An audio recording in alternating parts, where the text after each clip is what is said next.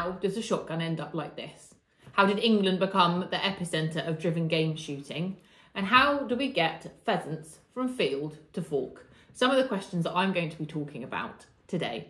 We had a local school come to see us this week, and we invited the year 10s who are in the process of doing their GCSE in food technology, and we discussed with them all of these things and the basics of driven game shooting, and I thought it might be interesting to you guys. So we'll start with the history.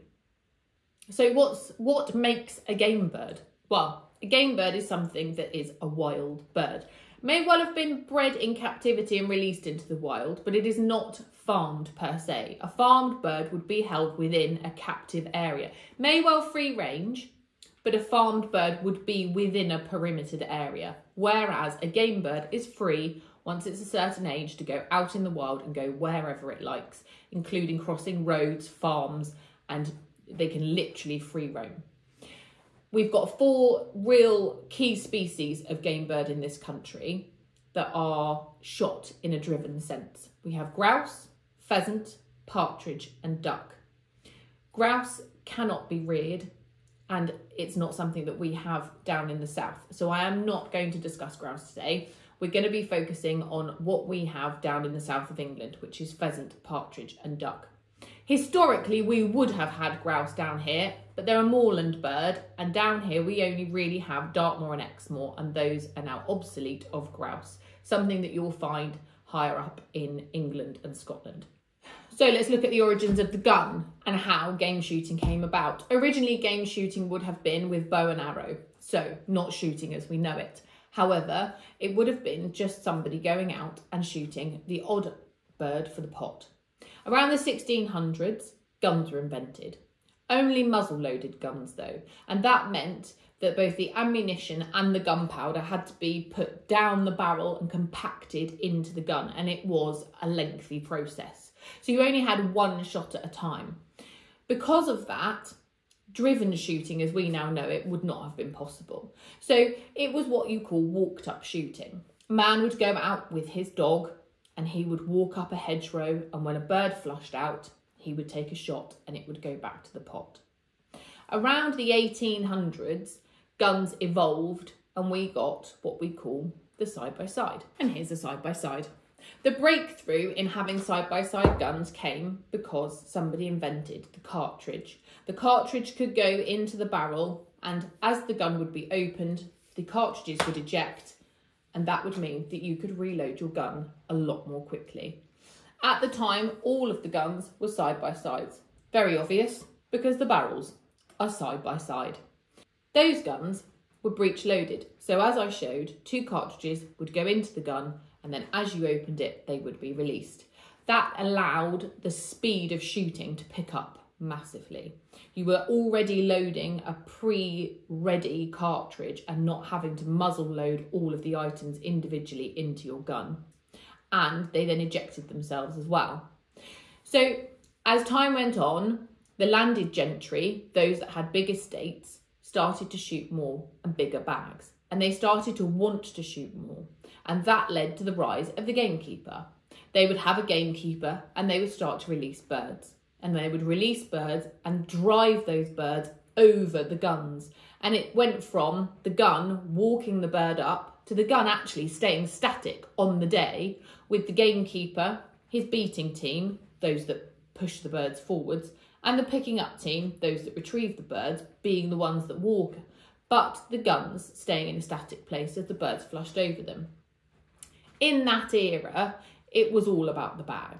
It was not about the sporting quality of the bird. It was about big bags and showing that you had the ability to have a driven shoot on your estate. Around the 1960s, other people started to become interested in game shooting.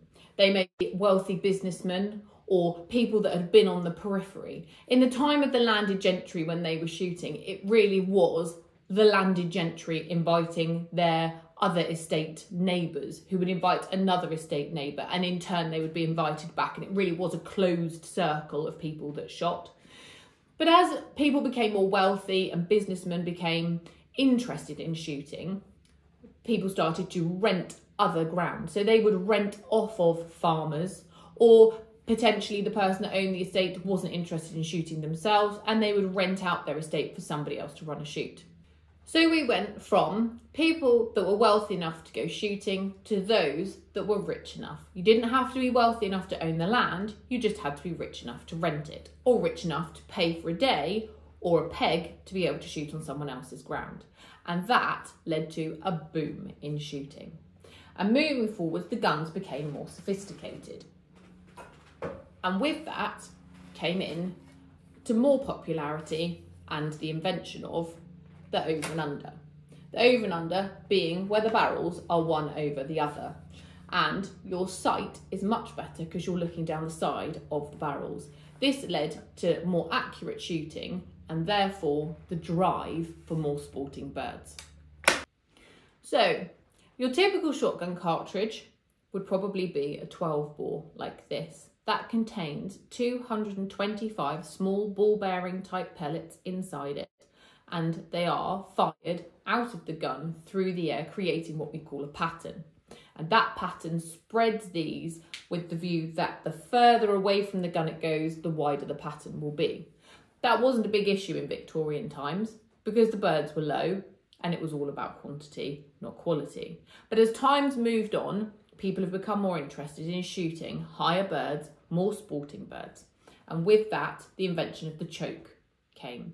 Now, I'm going to be honest, I do not know the ins and outs of choking. There are plenty of people that are far more up on all of that. However, the basic concept of it is that one would put a choke inside the gun that holds the pattern that will enable you to shoot a closer pattern at the correct type of bird.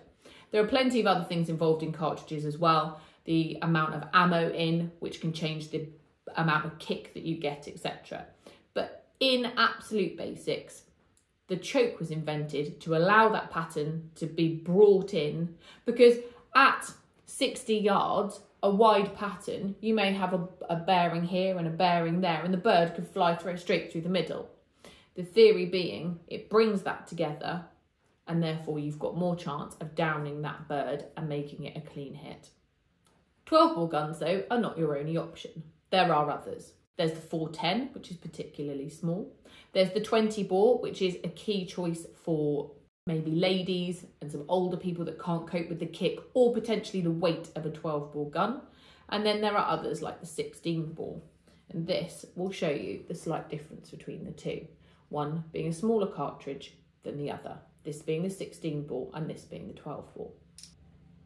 And as you saw at the beginning of the video, with that comes a hazard. You never ever can mix your cartridges. If you loaded a smaller cartridge by accident into a larger cartridge gun, it can get stuck in the chamber. When you then put your other cartridge in behind, not potentially realising that you have added another cartridge because you didn't see it eject, you can blow the side of your barrel out. This is a decommissioned gun that we use as a fantastic demonstrator for anybody that is not aware of what is going into their cartridge bag. But it really goes to show the danger of shooting and how you mustn't ever mix your balls. So we've talked about how shooting came about. However, we need to get birds onto a shoot for them to be shot. Now, grouse shooting, again, I'm not going to talk about that. That's a moorland-based thing, and that's a very different subject. When we're talking about pheasant, duck and partridge, they are a bird that are released into the wild. But the wild is not the wild that we or they would have known 1,000 years ago. We look out now across the landscape at a perfectly manicured country. The hedges are maintained, the woodland is maintained, and the fields are maintained. And the key difference is we no longer have wolves. They have been eradicated. So part of what a gamekeeper would do would be to look after and control the population of things like foxes, things like squirrels, where they can do damage to the woodland that the birds might be going into, and maintain that balance. One of the things that the gamekeeper will do will be to look after the birds and the environment that they're in, which also means looking after and controlling vermin, be it rats, foxes, or even the grey squirrel that is damaging the habitat in our woodlands. And with that, we'll briefly touch on rifles. So we have rounds like the 2.2, which are perfect for rats and rabbits. Then about 10 years ago, they brought in the 1.7, which is very slightly longer than this, and that is a great round for small animals. We've got a 2.22, super for foxing round, and the minimum deer requirement round is a 2.43, which is a little bit bigger than this. Those bullets are travelling at such a fast speed that the reality is by the time the animal has heard the bang, it's actually already dead. So it couldn't have heard the bang, but you get my theory. And in addition to this, the change in that landscape means that we are planting more cereals. We also have more animals grazing, and that has changed how birds in the game sense would potentially feed. So we now grow a large quantity of cover crops in this country. A cover crop being an area specifically planted for the game bird to eat in. We'll have a pen built, usually in woodland, because that's where the birds like to roost. The birds would be released into the pen when they're young, and they would have that as their sanctuary. Now, you might be thinking, well, you said that a farmed animal is in a pen and a game bird's a wild animal. Once they are able to fly and defend themselves to a degree, then they will be able to leave that pen and they need never go back. Only 30% of most birds released in the country on your average shoot is ever going to be shot, which means 70% go off and do whatever they do. They may be living in someone's garden for all we know. They just disappear off and they go and live their own lives.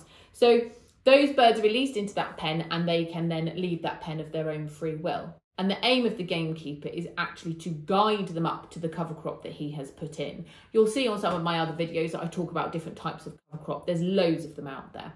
But that cover crop is planted specifically as food for those birds. That's another key element that the gamekeeper would be doing during his year.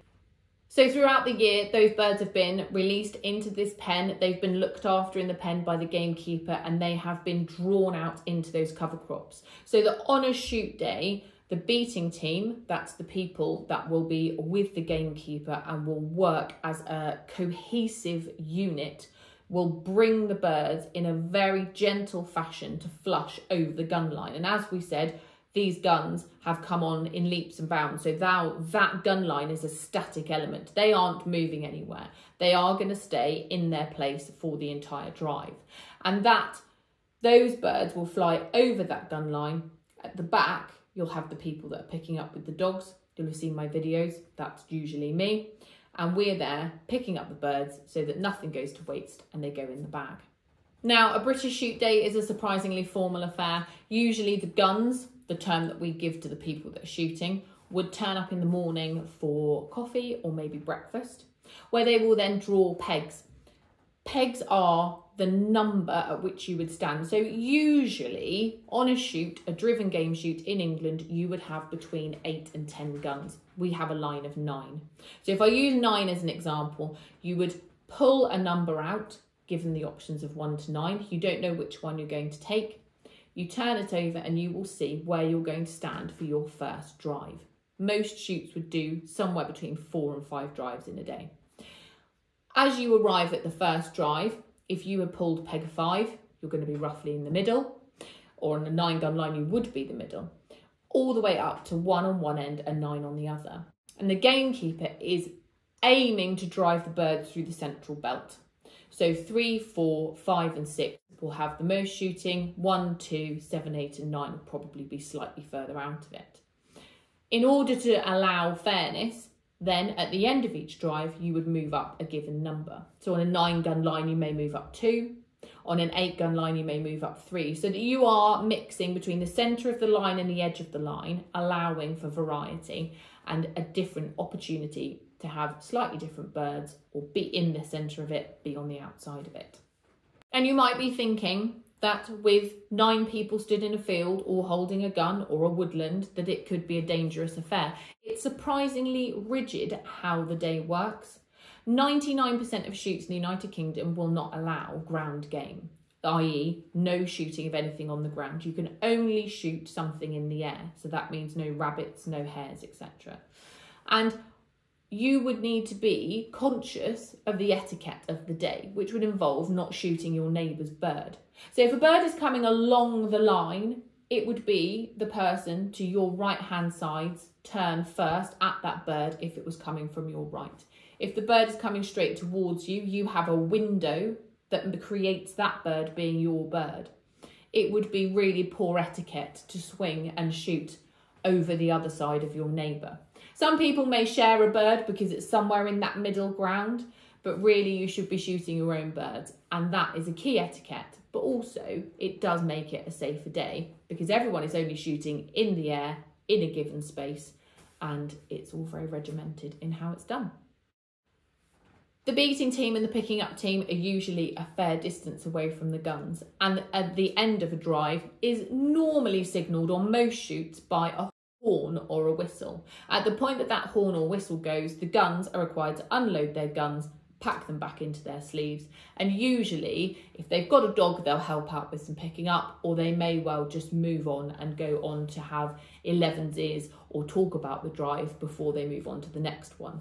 And a drive is one section, so that would be one lined out set of guns, one cover crop driven through, one lot of picking up, and then you would repeat it again 4 to 5 times throughout the day, having 4 to 5 drives as the day goes on.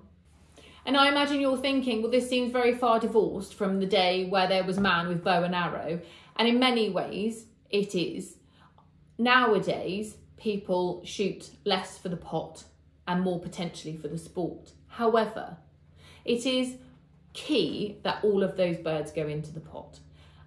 There are many a rumour out there of people that are not putting their birds in the pot. It's not a problem that we've ever had. In fact, we actually have a queue of people waiting for our birds, and occasionally, if necessary, we would send them to a game dealer. There's game dealers throughout the country, and there are even charities now that will take those birds, like the Country Food Trust, and turn them into ready meals for homeless people.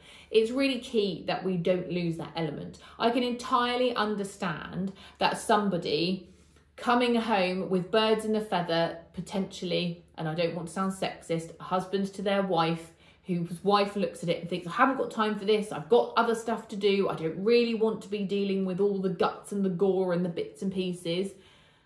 That can be off-putting. But there are plenty of shoots out there now that are offering ready-to-eat game, those that are vacuum-packed, breasted out birds, or feeding it back to the guns and the beaters and the pickers up on a shoot day like we do. A percentage of our birds go back to the beaters and guns at the end of the day, and the pickers. A percentage of our birds are fed to everyone the following week, and a percentage of our birds go to local people, local restaurants, the local school, etc. We mustn't ever let that element become too far divorced from the day that man went out with bow and arrow.